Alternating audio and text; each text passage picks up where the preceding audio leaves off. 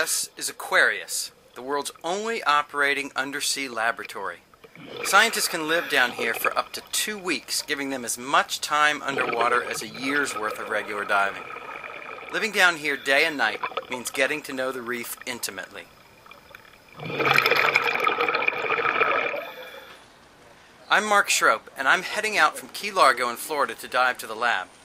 I could be one of the last visitors because, with budget struggles ahead, the U.S. National Oceanic and Atmospheric Administration, which owns the lab, is recommending that Congress cut its funding. I'm going to meet the researchers who think Aquarius is worth saving. Here I go.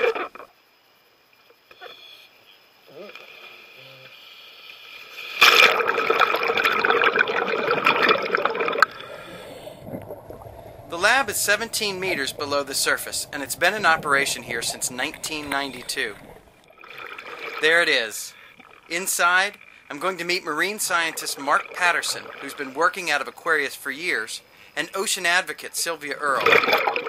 In 1970, Sylvia was one of the first scientists to live underwater.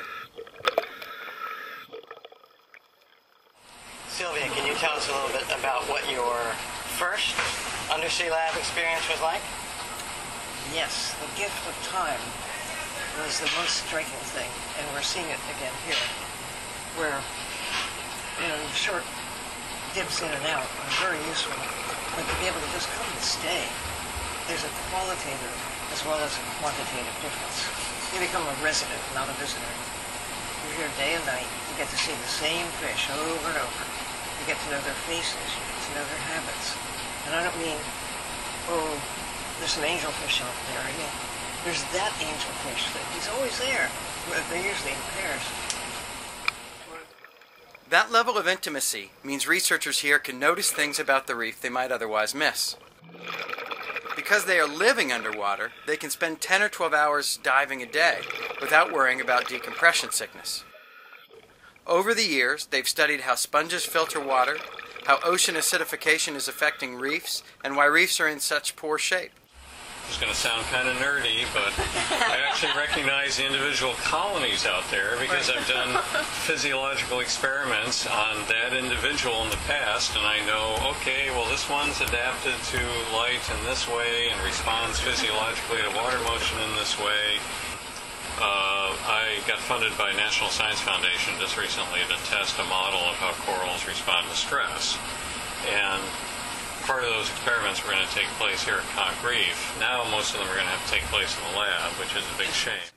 Lab experiments are valuable, but they can't come close to replicating the complexity of real ocean ecosystems. In the last century, we've invested far more in looking up at space than down at our underwater world. Sylvia says that now, more than ever, we need to understand our oceans.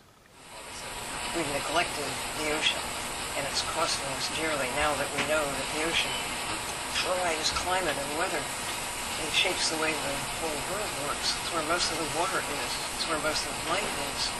We've been looking the other way, and the time is really upon us to recognize that we don't have a lot of time. Aquarius is an amazing place.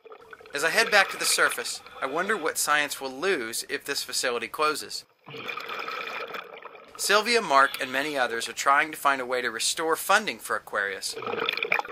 But if that doesn't happen, it could be decommissioned as early as December this year.